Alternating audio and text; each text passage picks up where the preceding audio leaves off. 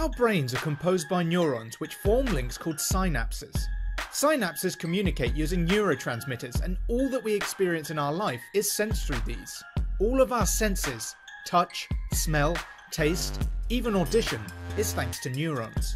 This information reaches another neuron and does this at an immensely fast speed, called the speed of thought. Electrodes create electric fields around our brain and detect the synapses in our brain, relaying it to a machine to have a better idea of our thought process.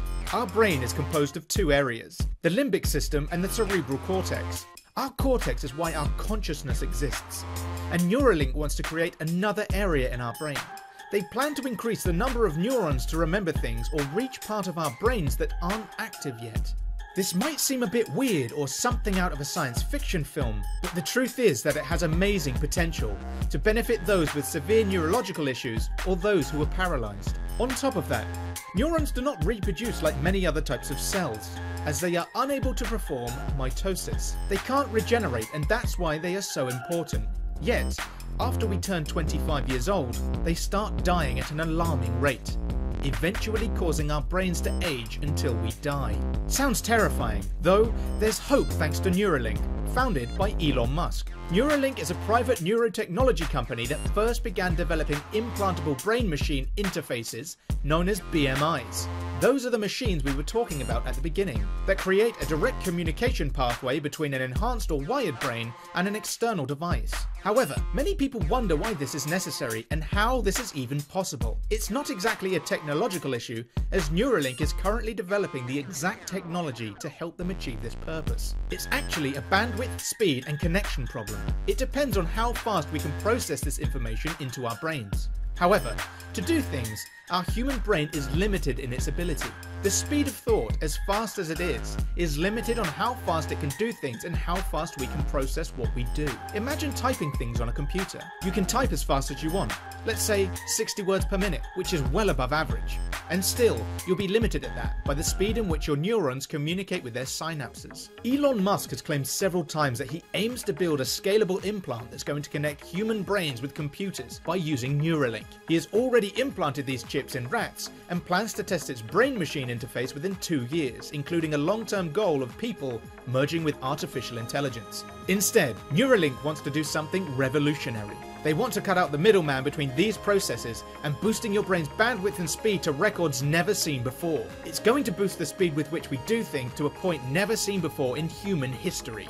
Brain-machine interfaces will develop a chip that will be fit up in your skull to measure parts of your brain, used in several fields such as neuroscience, neurosurgery, and neuropsychology. BMIs can help people with clinical disorders by employing electrodes and these chips. These have allowed neuroscientists to create prosthetic limbs that work as well as normal ones by linking the nerves and synapses with the artificial limb. Most of these have been used for Parkinson's patients with a limit of 10 electrodes. Neuralink has developed a custom chip that is better able to read, clean up and amplify signals from the brain. Right now, it can only transmit data via a wire connection. It uses USB-C. But ultimately, the goal is to create a system that can work wirelessly. That wireless goal will be embodied in the product that Neuralink calls the N1 sensor, designed to be embedded inside a human body and transmit its data wirelessly. It may read fewer neurons than the current USB-based prototype. The N1 chip is made to communicate with other devices wirelessly and is capable of reading and writing information. The N1 sensor will be controllable through a mobile application, Bluetooth mouse and Bluetooth keyboard for helping patients learn how to use the chip effectively after implantation while they're at home. These chips are installed into your brain through threads, and they contain 32 electrodes. They are extremely small, being 10 times smaller than a human hair. Neuralink wants to implant 4 of these sensors, 3 in the motor areas and 1 in the somatosensor area. It will connect wirelessly to an external device mounted behind the ear, which will contain the only battery. They are the size of a neuron, and since they are stuck in your head, it's a good thing that they are this small.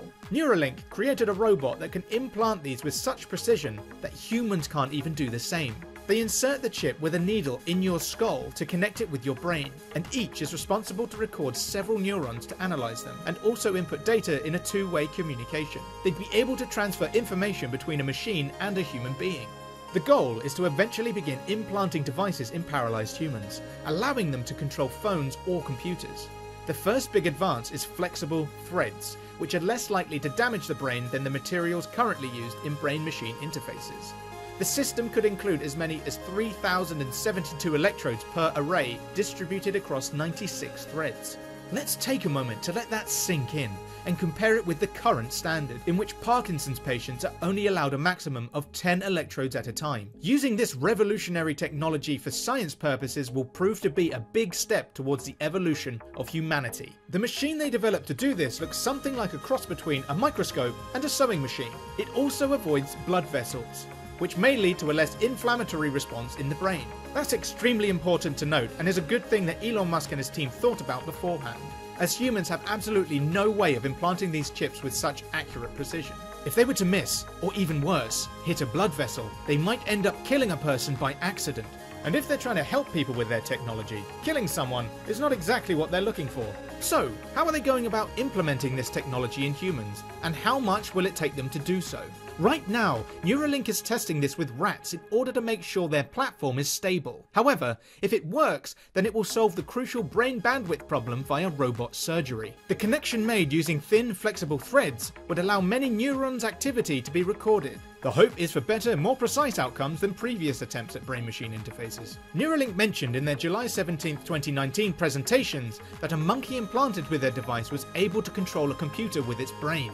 As well as decoding movement intentions in the motor cortex, which could allow a paralyzed person to control avatars or assisted robotic devices, Neuralink also stated that their technology could be used to decode speech intentions, which also originate in the motor cortex. In the future, scientists from Neuralink hope to use laser beams to get through the skull, rather than drilling holes. Elon Musk and his team have confirmed that achieving such technology would take quite a long time, and even more research, but this one's coming. Neuralink's eventual goal is to be able to achieve a symbiosis between artificial intelligence and people's brains. The first person with spinal cord paralysis to receive a brain implant that allowed him to control a computer cursor was Matthew Nagel. In 2006, Nagel played Pong using only his mind. The basic movement for this action took him only 4 days to completely learn. Since then, paralyzed people with brain implants have also manipulated objects with their minds and moved robotic arms in labs as part of lab research. There's always new technology coming up to change our lives, but Neuralink represents the advent of one of the biggest changing events that will change humankind. This invention is on the same scale as internet. It will change the speed with which we do things, the way we interact with other people, and will also save many lives. People don't realize how powerful this invention will be once it's reached its full potential. Things that were once impossible will now become possible for humans. So, what do you think of Elon Musk and his Neuralink team? Will they be able to merge human and artificial intelligence?